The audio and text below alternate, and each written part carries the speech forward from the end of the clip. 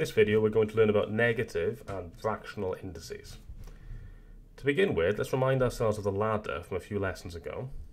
If we have 2 to the power of 1, that is just 2. 2 to the power of 2 is going to be 2 times 2, which is 4. 2 to the power of 3 is 2 times 2 times 2, which is 8, and so on. So to go down one rung of the ladder, we multiply by 2.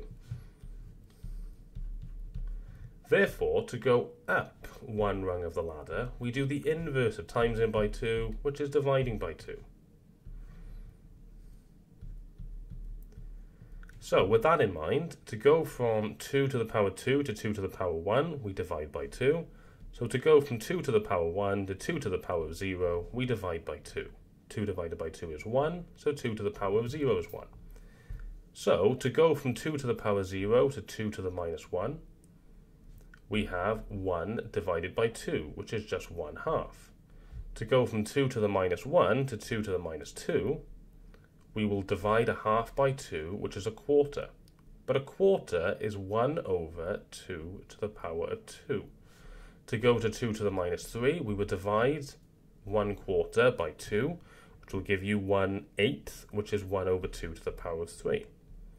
So we should start to notice a pattern emerging, which is that if I have 2 to the power of minus n, I will get 1 over 2 to the power of n. And there's no reason why this doesn't work for any base number. So we have the general rule that a to the minus n is 1 over a to the power of n. These are going to be our rules.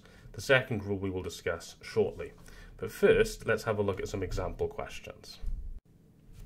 3 to the minus 2 is going to be 1 over 3 to the power of 2. We can see a is equal to 3 in this example, and n is equal to 2. 1 over 3 squared is going to be 1/9.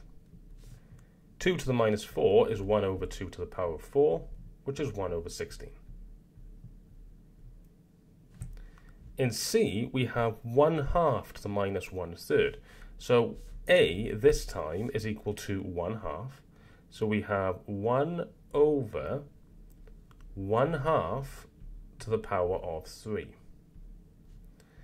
Now, 1/2 to the power of 3 is 1/2 times 1/2 times 1/2, which is 1/8. So we have 1 over 1/8.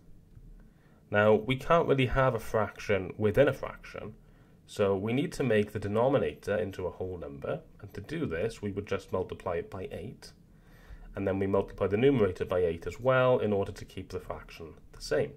So we have 8 over 1/8 times 8. 1/8 times 8 is just 1, so we end up with 8 over 1, which is 8. The second rule is that a to the power of 1 over n is equal to the nth root of a. So, for example, if I have a power of 1/2, that just means we need to square root. So if I have 16 to the power of 1/2, we have the square root of 16, which is 4. And if I have 8 to the power of 1/3, we have the cube root of 8, which we should remember is 2. Here are some practice questions for you to try. Please pause the video now, and when you're ready for the answers, press play. Here are the answers.